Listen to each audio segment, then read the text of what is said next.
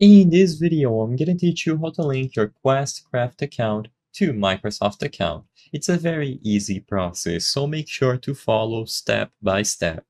For this video, I'm going to go over the process of making sure that you can log in using a standard Microsoft account. So of course, the only requirement is that you sign into Questcraft using a Microsoft account that owns Minecraft.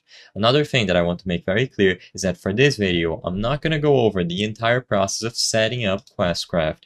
I assume that you have already downloaded and set it up on any headset that you have for Oculus Quest. Regardless, after you are done downloading and setting it up, when you open the game, it is going to ask you to sign in with a Microsoft account. So, to do this, visit the Microsoft website. So through a web browser on your computer or your phone, go to Microsoft.com. When you arrive at this page, you will be able to sign into your account. So at the top of the screen here, you will be able to click sign in and then using an email and password to sign into your account. Once this process is done, go back to the screen on your Oculus Quest.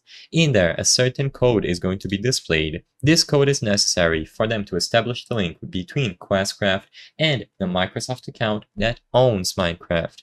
So all that you have to do now is go to this website. So on a web browser, go to microsoft.com/link.